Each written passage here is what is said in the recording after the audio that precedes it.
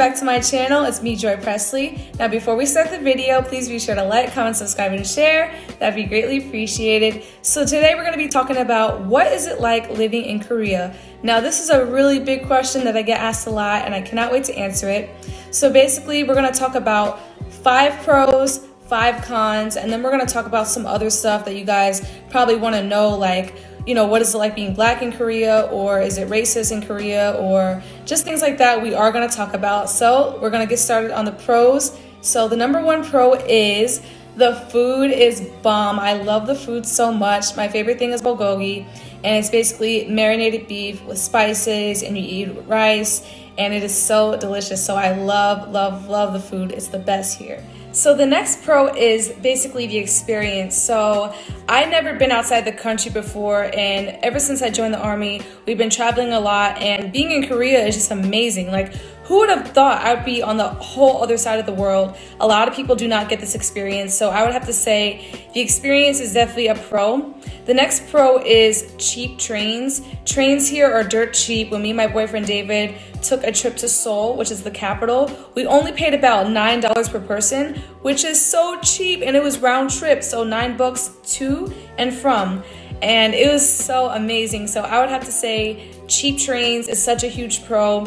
In New York, you're gonna pay about $20 round trip, and that's just for one day. $20 per person is a lot of money. So here in Korea, you can go anywhere you want for dirt cheap, and I love it. And basically, speaking of trains, I wanna mention that the subways here are so clean. That's another pro about Korea. The trains are so clean. You can literally see your face in the floor. I'm not lying. I will insert a few pictures of the train, and it's just so great here. Everything is just so pretty looking and spaced out, and I just love it here. So the next pro is there's a lot of stores for skinny or petite people. Now, when it comes to me and my body, I'm very small. I'm only 5'1". I think I'm about 104 pounds. So I'm really not a big girl. And in the States, a lot of stuff cannot fit me. A lot of stuff is either too big, too loose. But here in Korea, a lot of the females are very skinny and petite, just like me. So I'm able to find tons of cute outfits.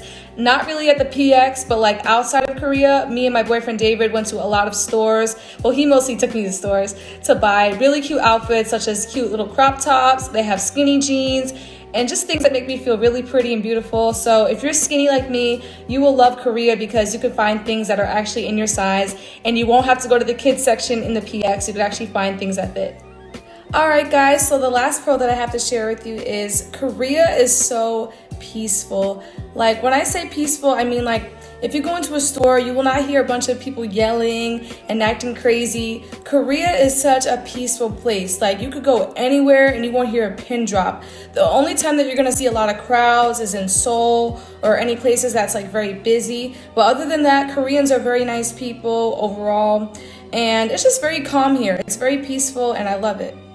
Hey guys, so now we're gonna switch the gears and we're gonna talk about the cons. Now, I have a ton of cons, but for the video, we are only gonna talk about 6. So the first one is the weather. So during the winter time, it is super cold. I had no idea that Korea got snow. That really shocked me. When I saw it snowing, I was like, what the hell? And then also the summertime gets really hot. So like your skin will be burning, like you will be sweating buckets. So yeah, that's definitely a con, is the weather. It doesn't stay nice all year round, and it doesn't stay cold all year round. It's kind of just an kind of thing. So I would have to say the weather. I thought that the weather would be better in Korea. I always thought that Korea was like very warm all the time, but that's not true. They do get snow here, so that is a con. So the next con is Korea really has a bad smell. Like, there's something that's really big in Korea where they do a lot of farming, agriculture. So yeah, that is a huge con. Korea freaking smells horrible. It kind of has like a urine smell mixed in with feces. And I understand that they're trying to grow, you know, plants and crops, but that is a huge con, guys, because every time, you know, me and my friends go outside, we have to be swept in by the horrible smell. So that is definitely a big con, is the smell.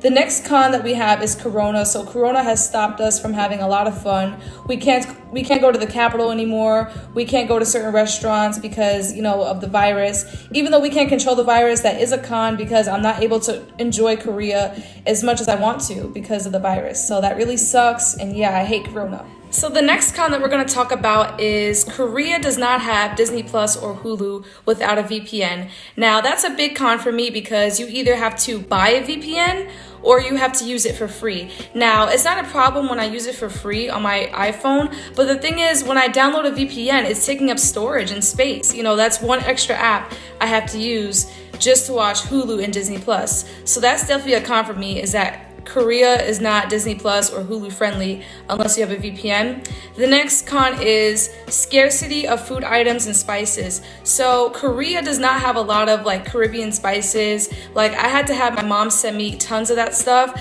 So Korea doesn't have curry powder, and they don't have things like masala and just different spices that you would find, or even like Puerto Rican spices or Latin spices. You have to either get somebody to send it to you or order it on Amazon. So yeah, that's something that kind of sucks about Korea, is the scarcity of items. So another con that I have to mention is online shopping.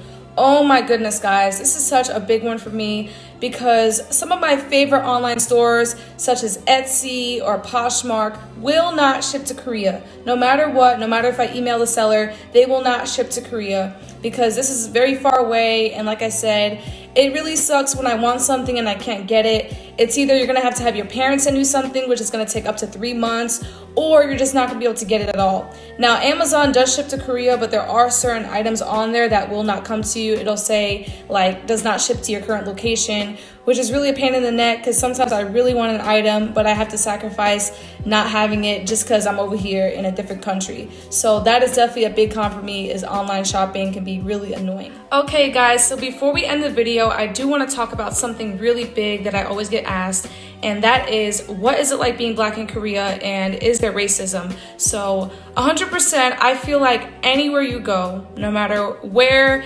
Timbuktu, Connecticut, California, freaking Australia, I feel like everywhere you go, there's gonna be racism and there's gonna be people who are very evil. But when it comes to Korea, there's definitely 50-50. So I do feel like Korea is a place where a lot of the people here are very nice and they're polite, but there are some people who are very racist. I've been followed in a store before. Yes, I've been followed in a store. I was in a store and the lady, I guess she was like the manager, she legit was walking behind me the whole time. I turn around and she's still there. And I'm just like, so yeah, guys, this crazy lady was basically following me in the store. Now, some Koreans will follow you in the store if they want to help you or they see that you look like a tourist. But in this case, you could tell when something's not right.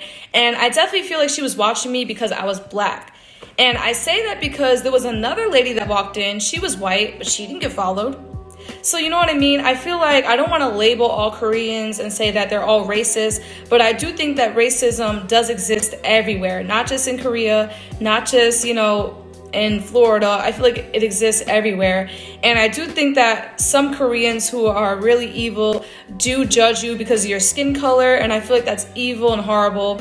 But yeah, I have to tell you guys that Korea does have a dark side. It is racist. Some people are racist, but then again, some people are really nice and are trying to help you. So yeah, that is definitely something that I have to mention about Korea. There is a dark side. Okay guys, so I do want to end this on a positive note because that was a mouthful. So I do want to say that living in Korea is definitely such a fun experience. It's a privilege. Yes, there are bad things. Yes, there are good things, but overall, I'm super blessed. I met my wonderful boyfriend, David, in Korea. I am so happy. I would have never guessed I'd be here. When I was younger, I would have never imagined myself being a soldier in the army. And like I said, I have great friends here, great NCOs, great leadership. And yeah, guys, living in Korea is definitely an experience, and yeah, I'm blessed to have this once-in-a-lifetime experience. So please like, comment, and subscribe, and share. That'd be greatly appreciated, and I love you guys. Bye!